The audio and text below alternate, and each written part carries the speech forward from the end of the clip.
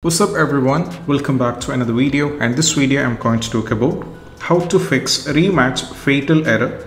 Game runtime less is not installed on a PC and how we can fix this error. So this rematch fatal error is happening, or the game runtime is happening for many users. So let me directly get into step one by one. So the first one, we just need to go over here, search for the store. That is, you have to open your Microsoft Store, and once you get into the Microsoft Store, just go over here, search for Xbox, and if you have not yet installed the Xbox, you have to install the Xbox. So let me go over here, and as you can see, I have installed the Xbox. So just if you are not installed the Xbox, you have to install it. So if you are having any update, just update your Xbox app. After you update your Xbox app, you have to open it. Then once you open your Xbox app, you have to sign in into your account.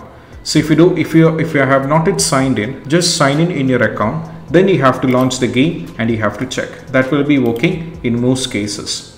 If that is not working, we need to move to the next step. Next step is all about what we need to do is we just need to re-download the game. So right now, for a few days back, the rematch playtest was available on the Steam. So many users might be still using this, so that is why you are having the runtime error. So if the game is already there, you have to uninstall it and re-download it. While re-downloading, after the re-downloading is successfully done, you just need to go over here, go to the game installation directory, go to the folder, go to common. Now from here we have to go to rematch. Now just copy this entire folder. We have to copy this file. Then after a new game is downloaded, right, you have to go to the same folder here once again. After into the newly downloaded folder, you have to get into this rematch folder, and you have to paste it twice. So you have to paste it twice. So you'll be having two set of files. After it is successfully pasted, you have to launch the game and you have to check. Last and the least step, you have to go to this particular link, which I'll be giving in the video description.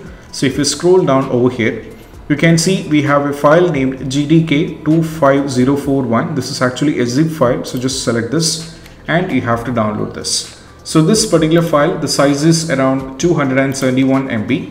So once you download this particular file, we have to do few things, like we have to extract it, then we have to copy this and paste it in the game installation directory, and also parallelly we have to install it. So this is actually JDK is a file which helped many users to launch the rematch game when they're having the runtime error. So we need to try this out as